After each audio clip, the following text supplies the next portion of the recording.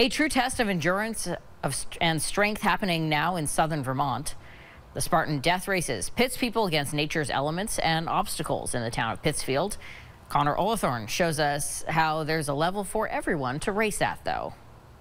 Go, get in the water, let's go! We've been doing Spartan races since 2017, so we're very familiar with the branding and the lifestyle, and we've incorporated it into our lives, and it's definitely made us a healthier, more better family for it. A new challenge for both returners and first-timers. Roughly 100 people will tackle different events, like the Spartan Summer Hurricane Heat. It's a 24-hour endurance challenge that includes physical and mental obstacles. Get those things pumped up, guys. With a large gear list this year, including floaties for Hurricane Heat members, race director Andy Hardy says they try to switch up things every year. People don't know what to expect. They study previous years and they try to figure out what is the process, what makes this work, what is the protocol. And we always want every racer to have their own experience, but also to be challenged. Returning to Vermont each year, Hardy says it's a special spot for the entire Spartan community.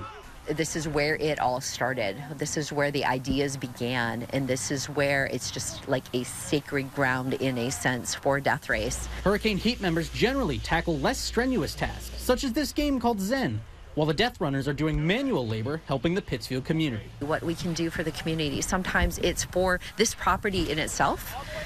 Sometimes it's for like a local school. What can we do to help?